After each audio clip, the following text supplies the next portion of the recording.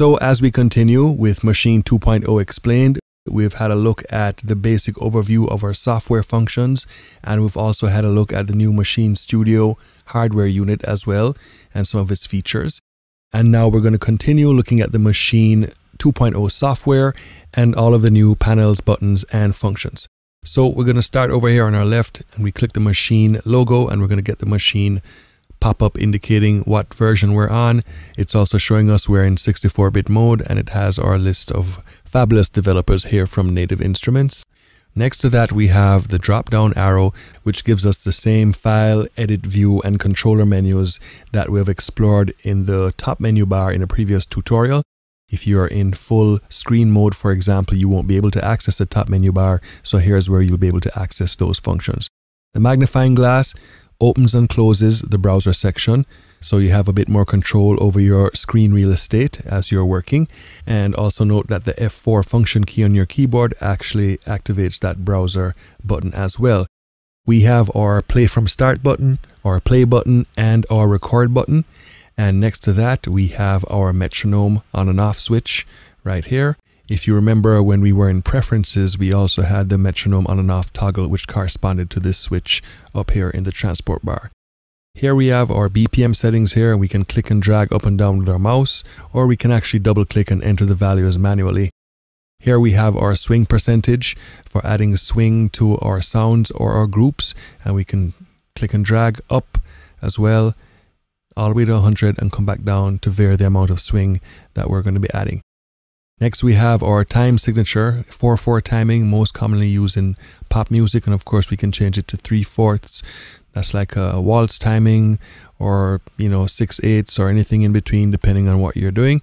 And you can see that the grid changes as you adjust the time signature as well below. Okay. Next, we're going to move on to our transport counter right beside it, and you can see here it shows the position of our cursor, and if we actually click and drag with the mouse, you can see we actually move our cursor along the timeline as well. So that's our transport indicator right there. Now, beside that, we have our follow cursor switch. Turning that on and off, of course, keeps our cursor in view on the timeline, and we can toggle back and forth depending on how we want it to react. Up next, we have the auto scroll on and off switch, and to best show how this works, we're going to make a few more scenes right here. We're going to just hit the plus sign and add 3 scenes and change the loop length. The next thing that we're going to do is actually just shrink our viewable area, so scene 3 is out of view, and we're going to press play and see what happens to the cursor first with the auto scroll button in the off position. And as we see it going, it goes off the screen, and we don't see it come back until it cycles past scene 3. Now, if we turn on the auto scroll and press play, and now we have a look at the behavior of the cursor. And as you can see, it updates the screen wherever the cursor is at any given point in time. So that's how the auto scroll feature works. Sometimes if you're editing a section of your song and you want to stay focused, you might not want the auto scroll to be continuously changing your playback position on screen. And other times you may want to keep a track of exactly where you are in your song at all times as your sequence is running. Okay. Now here we see something that says 16ths, and at first you might think this is the quantize function. If you open the menu, you see it says off, 1 bar, half, quarter, eighth, 16th, and scene. What this actually does is change the behavior of the timing when you're jumping around with the cursor inside of a scene or anywhere in your project, or if you're selecting scenes from the hardware controller. Basically put, whatever value you set, if you jump around with your cursor in the timeline, it takes the requisite time to respond to make a change in your sequence. Similar to how Ableton Live deals with their timing as you move around in their transport window. And we're going to see that a little bit later as we go along. Now we have the retrigger button, and we toggle it on and off like this, and you see the check mark. The retrigger button is going to determine the behavior of your scenes when you're triggering them live. If you have retrigger on, you can trigger the same scene over and over for a start, stop, stutter kind of effect. And if you leave it off, that makes sure that you can't accidentally trigger the same scene while it's playing on top of itself. And we're going to demonstrate this as we go along using the hardware controller to show you exactly how this works in practice. Now next we have this icon right here, which actually switches the machine hardware from whatever mode it's in back into the sound edit screen.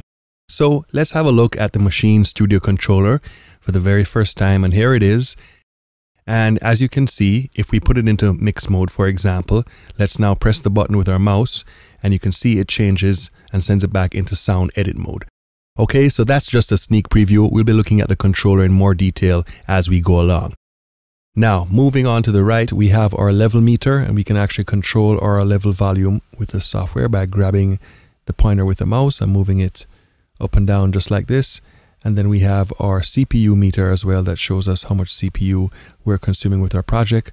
Next to that, we have a power button on and off, and you might think it's a little bit strange at first, but actually it's a really neat way to just disable Maschine altogether without having to power down the software or power down your unit. Maybe you're playing live, you're on a break, you don't want to accidentally hit the pads when you're not supposed to. You can just turn the power button off and it renders everything disabled, no audio, no transport functions until you're ready to go again, and you turn it back on. And finally, our NI icon once again that brings up our Maschine flash screen.